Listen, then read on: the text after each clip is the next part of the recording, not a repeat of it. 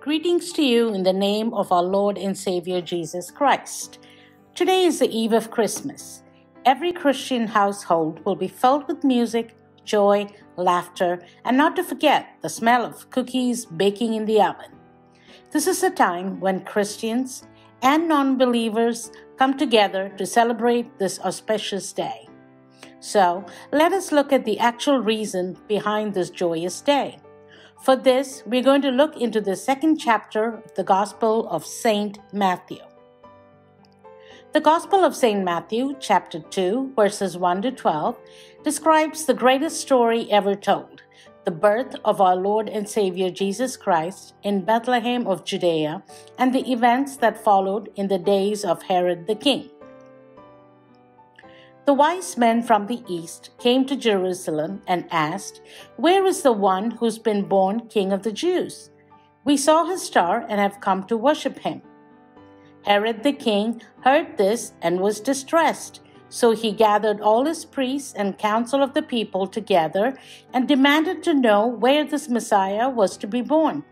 "In Bethlehem, in the land of Judea, as written by the prophets," was the answer.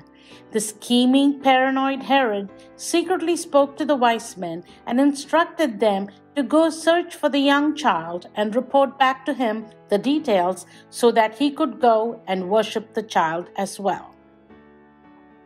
The wise men then followed the star, which they knew was a sign from God announcing the birth of Christ.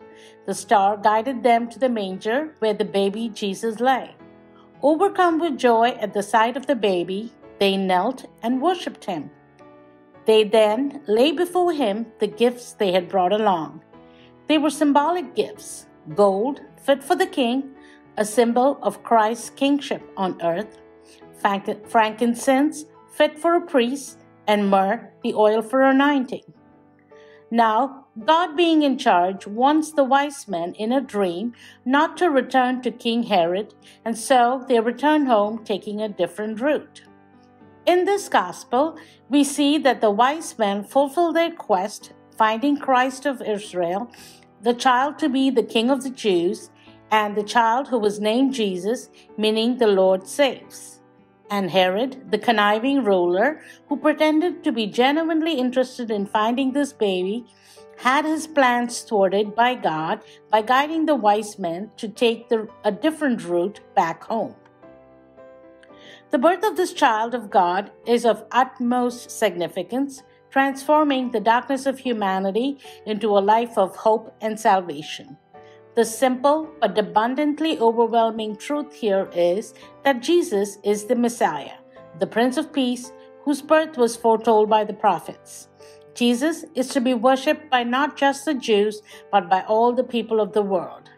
So this is where we ask ourselves, are we willing to follow the shining star and find our Lord and Savior and kneel in front of Him and worship Him? This is the day and age when most importance or more importance is given to commercializing Christmas. So let us take a few moments out of our day to remember the real reason behind the season. The birth of our Lord and Savior Jesus Christ. There is no Christmas without Christ in it.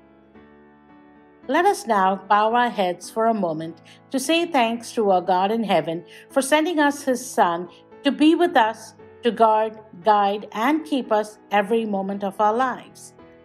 Lord, we are forever grateful for your never-ending love. During these times of unrest and uncertainty, bless us with your peace and understanding. We ask everything in the name of our Lord Jesus Christ. Amen. We wish you all a very Merry Christmas.